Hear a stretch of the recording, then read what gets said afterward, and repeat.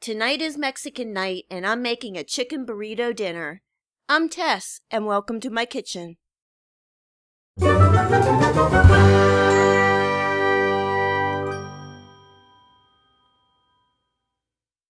In my cast iron pan on medium-high heat, I'm adding a couple tablespoons of oil and about 2 pounds of bite-sized chicken thighs. Adding some salt and black pepper and cooking the chicken until it's no longer pink, and that takes about 3 minutes.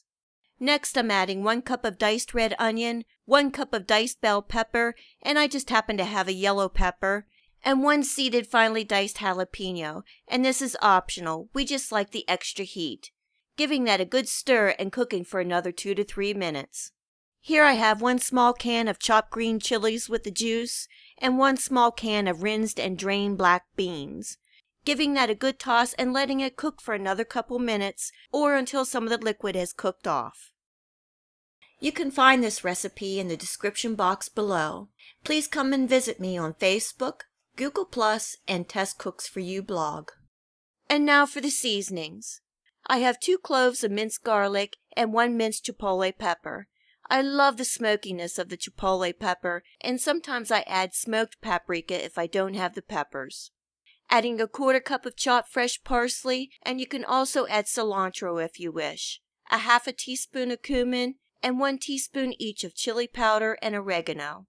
Cooking and stirring for 2 minutes until the chicken absorbs all the seasonings and everything is well combined. It's done and removed from the heat. And now the fun part, making the burritos. I'm lightly heating my flour tortillas on each side in my pan. I have some grated cheese that is a mixture of cheddar, Asiago, and some provolone, just what I happen to have on hand. And next is some healthy scoops of the chicken mixture. Giving that a roll, a fold, and another roll, and a hug. And don't forget the hug, that is important.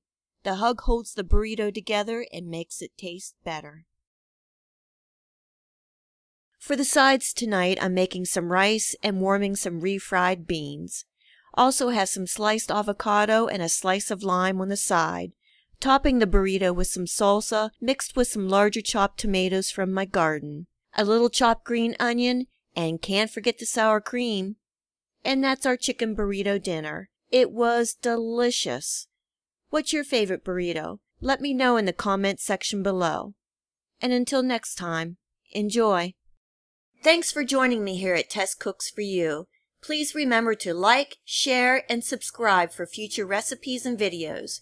I appreciate all my viewers, and until next time, much love.